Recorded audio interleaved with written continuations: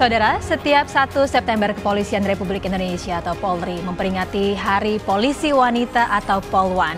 Dan pada tahun ini peringatan Hari Polwan ke-75 mengangkat tema Polri Presisi untuk negeri, Polwan RI siap mendukung pemilu damai menuju Indonesia maju. Polisi Wanita atau Polwan Republik Indonesia berdiri pada tahun 1948 di Kota Bukittinggi, Sumatera Barat. Dan pada saat itu hanya ada 6 wanita tangguh yang menjadi polwan pertama. Lantas bagaimana sepak terjang polisi wanita di Indonesia saat ini? Serta apa saja peran dan juga tugas seorang polwan? Kita akan membahasnya selama 30 menit ke depan bersama saya, Diana Dwika, hanya di Zona Inspirasi.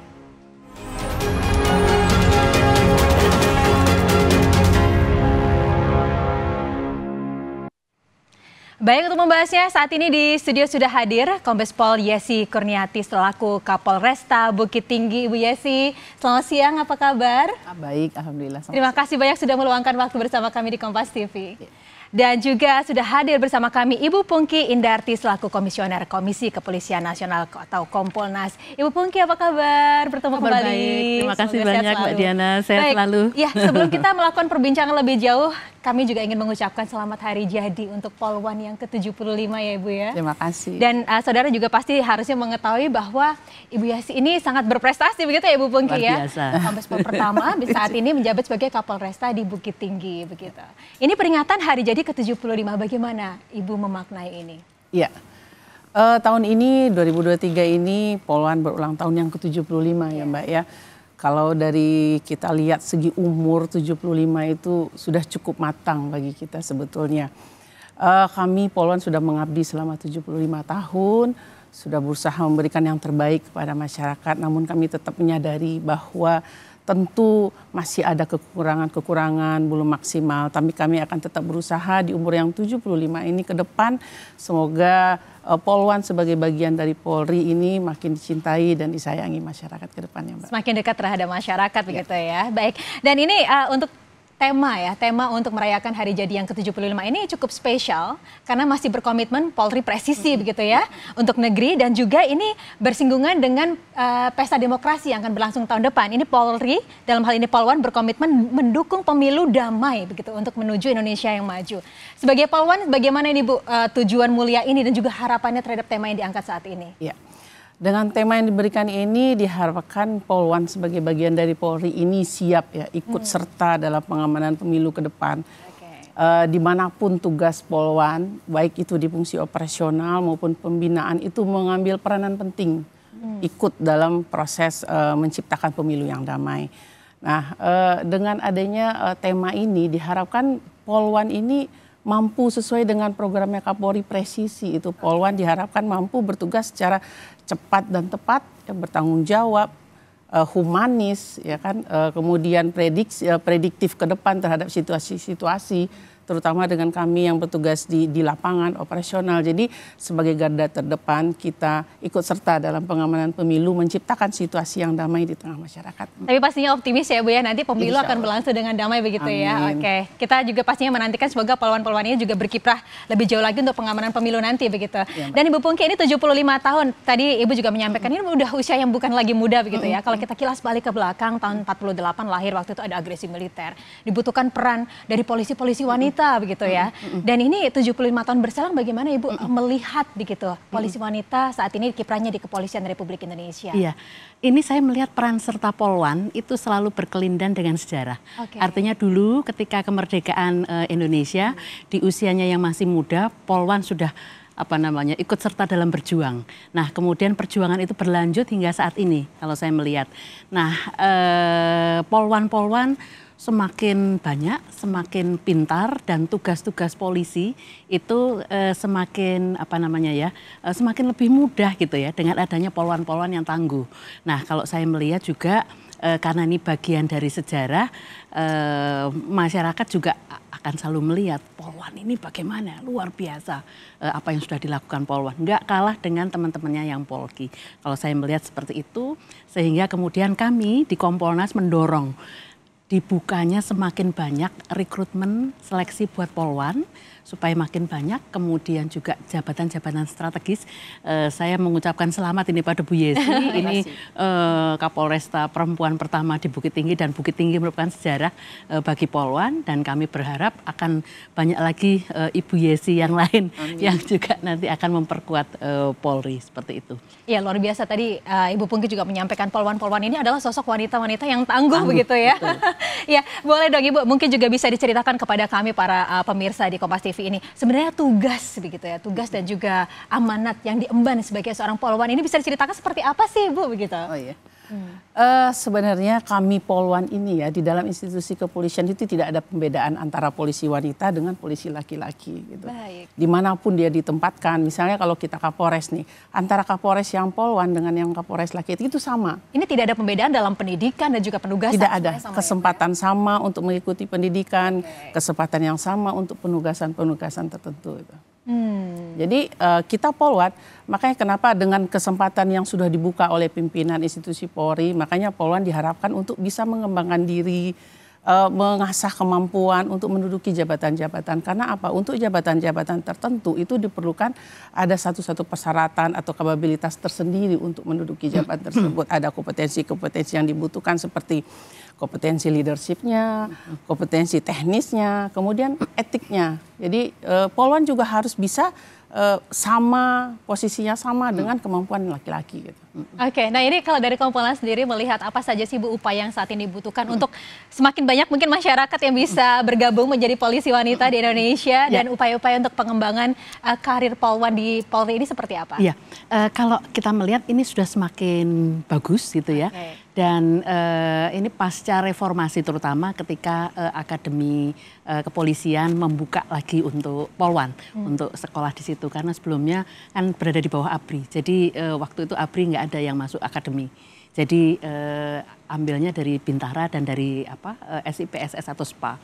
Nah kemudian ketika sudah masuk Akpol, kesempatan dibuka lebar. Nah kami juga melihat sangat penting bagi Polwan ini untuk lebih banyak ditambah jumlahnya. Kenapa? Karena kalau kami melihat Indonesia ini kan perempuan 133 juta ya, plus minus lebih dari 133 juta. Nah kemudian juga banyak kasus-kasus terkait dengan perempuan dan anak-anak. Nah ini butuh sentuhan Polwan. Karena dulu Polwan dibentuk itu juga atas usulan dari organisasi wanita di Sumatera Barat untuk supaya bisa membantu mengatasi waktu itu pengungsi-pengungsi perempuan dan anak-anak. Nah kemudian kasus-kasus terkait dengan kejahatan terhadap perempuan dan anak-anak. Nah ini ada undang-undang TPKS, ada undang-undang KDRT, ada undang-undang perlindungan terhadap anak-anak, maka butuh bantuan Polwan. Nah, oleh karena itu kami mendorong semakin banyaknya Polwan. Kalau di Polri sendiri dari total jumlah sekitar 460-an ya ribu polisi, Polwan baru 26.000. Jadi mungkin sekitar 6%. Baru 6%. Iya. Idealnya berapa ini, Bu Pungki? Setidaknya minimum 10% ya, 10%. Karena di Asia Tenggara sendiri ini Indonesia yang paling sedikit. Meskipun kalau dilihat dari jumlah memang banyak ya kalau dibandingkan dengan negara lain, tetapi dalam prosentase sedikit. Nah kami berharap ada 10% itu minimum, kalau bisa di atas 20% deh gitu, Polwan. Ya ini mungkin kalau misalkan kita coba menyelami pemikiran dari masyarakat, mungkin masyarakat takut nih ya untuk jadi polisi begitu ya, apalagi untuk tugas-tugas perempuan. Boleh dong Bu Yesi, boleh diberikan gambaran begitu, apa saja sebenarnya tugas yang dilakukan oleh polisi wanita Ibu? Ya. Tadi saya sampaikan bahwa tugas kita itu sama ya. Untuk Polri sendiri dengan tugas pokok kita memelihara keamanan dan ketertiban masyarakat, kemudian penegakan hukum, melindungi mengayomi masyarakat. Nah itu Polwan juga itu tugasnya. Cuma mungkin Polwan ini ada kelebihan ya Ibu izin ya.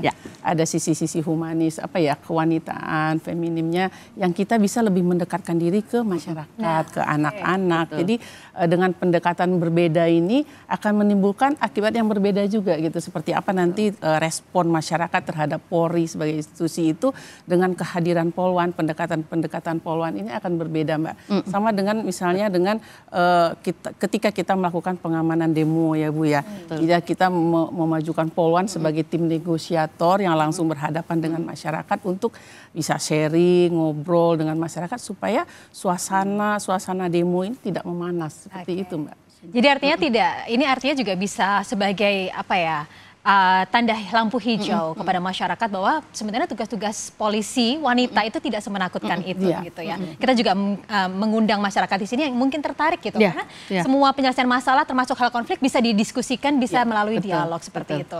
Ya, baik, kita akan melanjutkan perbincangan di segmen selanjutnya dan pemirsa jangan kemana-mana karena kami akan segera kembali sesaat lagi, tetaplah di Zona Inspirasi.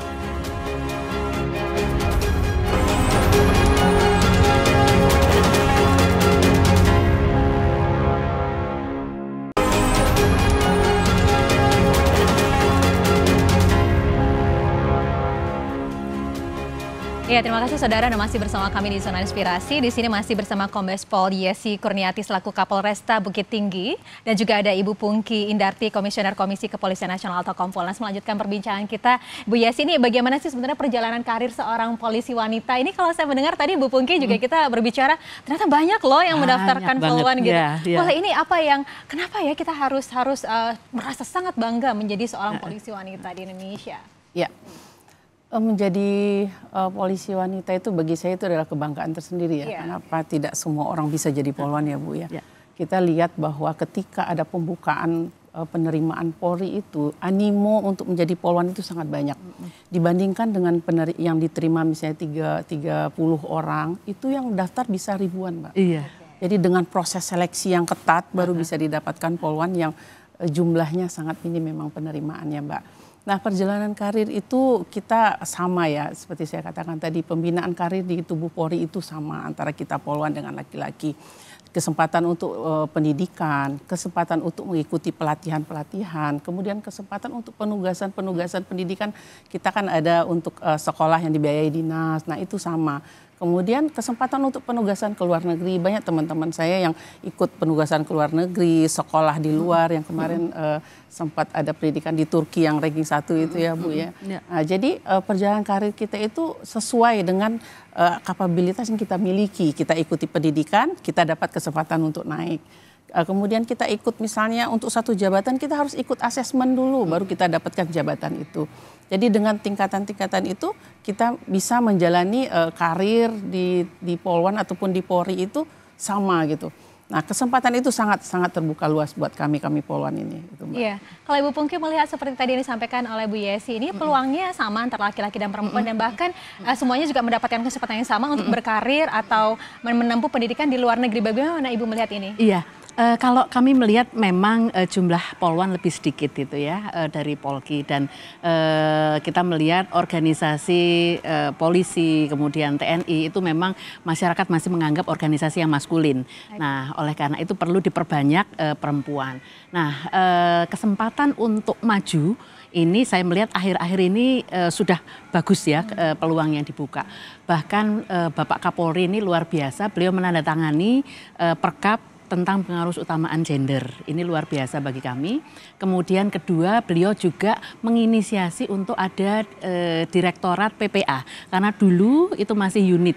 Terus kemudian dinaikkan menjadi direktorat dan kita sedang tunggu proses finalisasinya di kementerian lembaga. Kemudian selanjutnya beliau juga mendapat ini ya penghargaan he for she. Jadi ini tadi pekerjaan-pekerjaan sebagai polisi orang menganggap itu pekerjaan maskulin, kemudian yang melakukan polwan gitu ya. Nah, jadi beliau memberikan kesempatan yang luar biasa kepada polwan untuk bisa berkiprah maju. Nah, ini yang juga kami dorong. Kami selalu berpesan beri kesempatan pada polwan, beri posisi-posisi strategis. Kalau bisa bintangnya ditambah banyak, Kapolda perempuan tambah banyak, Wakapolda perempuan banyak, Kapolresta juga semakin banyak. Nah, kami selalu bersuara seperti itu. Kenapa? Karena kami melihat potensi perempuan luar biasa. Seperti Ibu Yesi, kemudian polwan-polwan yang lain itu luar biasa. Jadi tidak hanya mengandalkan perempuanannya, tetapi juga mindsetnya, pride-nya, pemikirannya luar biasa, tenaganya juga luar biasa sehingga bisa mengisi semua posisi-posisi. Bahkan kalau saya melihat di masyarakat itu akan lebih segen polwan yang turun ketimbang polki, mohon maaf. Jadi luar biasa kalau polwan akan selalu berkiprah untuk ditingkatkan kiprahnya, potensinya bagi kami luar biasa. Dan Kompolnas akan selalu mendorong, mendukung hal tersebut. Dan memastikan bahwa semuanya akan memastikan, ya, termasuk juga kesempatan di luar negeri loh, Mbak. Tadi Bu Yesi sudah cerita, tidak hanya belajar, tetapi juga penugasan di luar negeri, menjadi atas kepolisian, terus kemudian LO kepolisian di luar negeri, terus kemudian di daerah-daerah konflik sehingga menjadi pasukan perdamaian. Saya melihat itu luar biasa. Jadi polisi-polisi kita menjadi international police officer, terus kemudian masuk ke pasukan di Sudan, kemudian di Afrika, itu dihargai, sangat dihargai. Baik, ini luar biasa. Tapi kalau dari Bu Yesi ini, bahwa ternyata polwan-polwan di Indonesia ini sangat berprestasi begitu ya. Boleh diceritakan sejauh ini itu kompetensi apa saja yang selama ini diperoleh begitu, yang sudah diberikan oleh Kepolisian Republik Indonesia yang selama ini sudah Ibu rasakan? Iya, dengan proses kita berdinas ini banyak kompetensi yang kita dapatkan ya, dari pengalaman, dari pendidikan, dari pelatihan. Jadi untuk jadi anggota Polri itu dibutuhkan beberapa kompetensi untuk kita bisa bekerja dengan baik. Yang pertama itu kompetensi teknis, itu penguasaan, penugasan, apa yang kita kerjakan, tugas pokok fungsi kita itu kita kuasai, bagaimana seperti misalnya penyidik, bagaimana meriksa, bagaimana berhadapan dengan tersangka, saksi, itu harus kita, seorang penyidik itu memiliki kompetensi teknis seperti itu. Kemudian untuk kita memimpin atau mendapatkan jabatan tertentu, kita harus memiliki kompetensi leadership, bagaimana kita menggerakkan anggota, bekerja sama dengan anggota, bekerja sama dengan pejabat-pejabat yang ada di sekitar kita. Nah, kemudian ada kompetensi etik juga, bagaimana berperilaku, ya, membawa diri di tengah masyarakat, bertugas dengan baik sesuai dengan kode etik kepolisian yang harus kita laksanakan, kita patuhi gitu. Seperti itu. Kalau Bu Yesi mungkin juga bisa berbagi ya Bu, apa salah satu kunci suksesnya ini supaya bisa menjadi Kapolresta pertama begitu, perempuan pertama begitu di Indonesia? Kalau saya pribadi sih bekerja sebaik-baiknya, apa yang menjadi tugas kita di hadapan kita itu yang kita kerjakan. Dengan bekerja ikhlas, terus kita harus bekerja cerdas, harus tuntas gitu. Biarkanlah user kita yang memilih pada saat kita bekerja itu, nanti apresiasi akan datang dengan sendirinya, Mbak. Kalau bagi saya. Apresiasi itu bonus begitu ya, yang pasti loyalitasnya begitu ya Bu ya, dan ketulusan hati untuk bekerja begitu melayani negeri ini. Itu yang pertama ya Bu ya. Oke, luar biasa sekali ya Bu Pungki. Nah Ibu Pungki ini kalau tadi juga disampaikan Bu Pungki menyampaikan banyak sekali loh yang penugasan ke luar negeri, kemudian dari olahraga ya Bu ya, olahraga juga ada, kemudian prestasi yang kemarin di Turki begitu sebagai pendidikan yang pertama begitu kan. Ini apa apresiasi yang sepatutnya diperoleh oleh polwan yang diberikan oleh Kepolisian Republik Indonesia dan juga masyarakat Indonesia? Lebih dibuka lagi saya rasa ya kesempatan-kesempatan pada polwan. Jadi semakin attract polwan untuk berani mengisi posisi-posisi itu. Cuman memang kadang-kadang ini kan ada posisi ganda ya, sebagai ibu rumah tangga dan sebagai polwan. Ini kadang-kadang hati ibu ini lebih oke deh kita ngerem dulu. Nah sebetulnya kalau saya melihat seandainya ada komunikasi atau ada ini, belajar juga mengubah mindset para laki-laki, mohon maaf, sehingga laki-laki bisa melakukan pola asuh atau menjadi bekerja untuk rumah tangga sama baiknya dengan ibu-ibu gitu ya, sehingga polwan-polwan ini bisa meniti karir dengan mudah gitu tanpa harus terbebani rumah. Jadi butuh memang komunikasi dan mengubah mindset. Ya sebagai polwan ini bisa dibilang double agent ya Bu ya, sebagai ibu rumah tangga juga gitu ya, kepala negara di rumah begitu. Dan juga sebagai polisi yang harus melayani negara. Nanti boleh juga disampaikan tantangan-tantangannya bagaimana solusinya yang mungkin Ibu Yesi bisa share untuk kita. Dan saudara jangan kemana-mana karena Zona Inspirasi akan segera kembali sesaat lagi. Tetaplah bersama kami.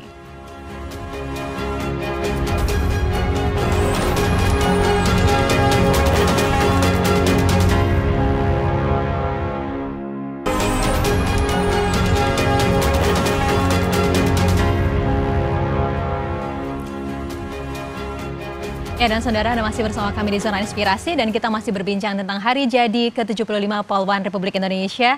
Ya Bu Yesi, ini banyak sekali prestasi yang ditorehkan oleh Polwan-Polwan Republik Indonesia dan juga beberapa waktu lalu dalam peringatan ya Bu ya, peringatan hari jadi Polwan. Ini kalau tidak salah Ibu juga menyelenggarakan sebuah event besar begitu di Bukittinggi. Itu event apa Ibu? Kemarin dalam rangka hari ulang tahun Polwan, kita sebagai tempat lahirnya Polwan nih, kita mengadakan event lari maraton 10K. Itu diikuti oleh peserta dari Jakarta, dari Sumatera, itu ikut ya.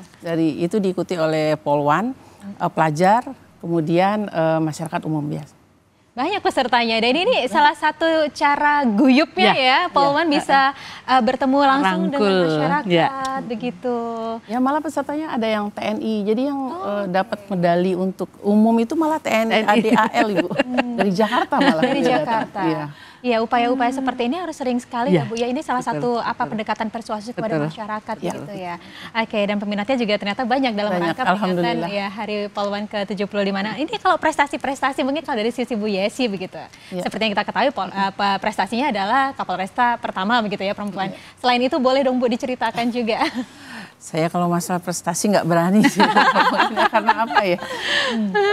Tapi kalau selama jadi Kapolres Bukittinggi ini, saya bersama-sama dengan anggota kita bekerja bekerja sebagai satu keluarga. Saya membawanya itu sebagai satu keluarga Ibu. Jadi kita sama-sama mencapai satu tugas yang dibebankan sehingga kemarin kami mendapatkan apresiasi pelayanan prima, kategori pelayanan prima dari Kemenpan RB.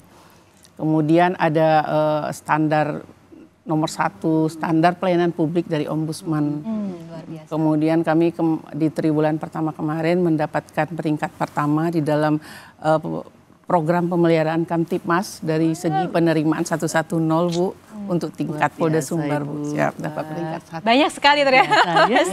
Alhamdulillah kalau saya selalu tekankan ke anggota, kita bekerja ikhlas. Kamu hadapi apa yang menjadi tugasmu, insya Allah nanti apresiasi akan mengikuti. Itu aja selalu sih Mbak saya. Ya, tapi pastinya di balik prestasi-prestasi itu tantangannya juga pasti tidak mudah ya Bu ya. Sepertinya tadi mungkin kalau tantangan secara personal yang saya sampaikan double agent begitu ya di rumah dan juga di tugas begitu. Dan juga di masyarakat sendiri kan juga tingkat kriminalitasnya semakin meningkat karena sekarang sosial media juga semakin bertumbuh begitu, dunia digital semakin bertumbuh. Nah, ini bagaimana Ibu tantangan-tantangan ini?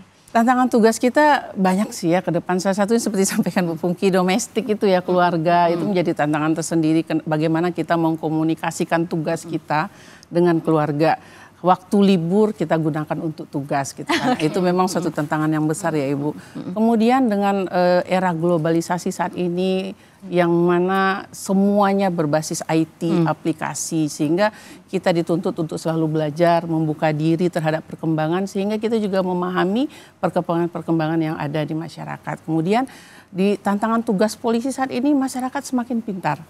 Jadi masyarakat juga tahu, jadi kita sebagai anggota Polri tidak bisa menekan masyarakat dengan kita menganggap bahwa kita serba tahu, kita yang tahu, tidak. Jadi kita harus bisa berkomunikasi dengan masyarakat dengan ilmu yang equal, setara dengan masyarakat. Sehingga kita bisa berdiskusi, mendiskusikan apa yang menjadi tugas kita, kewajiban-kewajiban kita ke masyarakat, sehingga simpati, rasa suka masyarakat itu ada gitu, sehingga masyarakat tuh merasa terlayani, sehingga tidak ada lagi komplain-komplain yang akan merugikan sebagai institusi seperti itu Mbak. Kalau Bu Pungki mungkin bisa menyarikan begitu dari sosok teladan yang ada di samping kita ini, sosok seperti apa yang bisa mungkin dicontohkan untuk polwan-polwan yang lain? Ini kemauan keras ya Bu Yesi ini luar biasa. Terus kemudian Kapolresta pertama Bukittinggi pula, ini kan kota tempat lahirnya Polwan. Jadi ini satu prestasi yang luar biasa. Terus kemudian optimis, semangat Ibu. Nah, jadi saya rasa apa yang sudah dilakukan oleh Bu Yesi ini harus menjadi contoh teladan bagi adik-adik kita. Nah, dan juga bagi masyarakat, adik-adik pelajar yang ingin juga jadi Polwan, itu semangatnya mesti harus setinggi langit, cita-citanya setinggi langit. Kalau dengan kemauan pasti semuanya bisa. Ada semangat jalan. untuk melayani masyarakat dan juga melindungi masyarakat itu ya Bu ya. Iya, Oke, nah ini kalau tadi disampaikan juga ada hal-hal yang harus ditingkatkan karena saat ini tingkat kriminalitas juga meningkat begitu ya, polanya juga sudah beragam gitu. Kalau ke Bu Pungki ini harapannya apa Ibu supaya polwan-polwan ini kompetensinya juga bisa meningkat seiring dengan perubahan zaman? Melek teknologi paling penting ya itu karena kita era 5.0 mungkin sekarang 5.0. Nah, terus kemudian adik-adik ini kita harapkan untuk turun terjun langsung merangkul masyarakat Jadi semakin banyak polwan yang di Binmas itu semakin baik, Babin Kamtibmas. Terus kemudian polwan yang di reskrim untuk kemudian membantu atau melindungi perempuan-perempuan korban kekerasan, kemudian anak-anak juga korban kekerasan, ini bisa masuk ya dengan didampingi oleh reskrim. Nah kemudian juga untuk semua satwil, satker-satker dan semua satwil-satwil saya rasa semuanya perlu ada. Jadi jangan misalnya hanya di satu satker aja gitu ya, itu nanti masyarakat hanya akan mengira, saya pikir polwan itu hanya polisi lalu lintas. Padahal sebetulnya enggak gitu ya. Ada di semua sisi, polwan ada di mana-mana dan juga polwan berprestasi. Ini yang sangat kami harapkan, terutama nanti ke depan pemilu.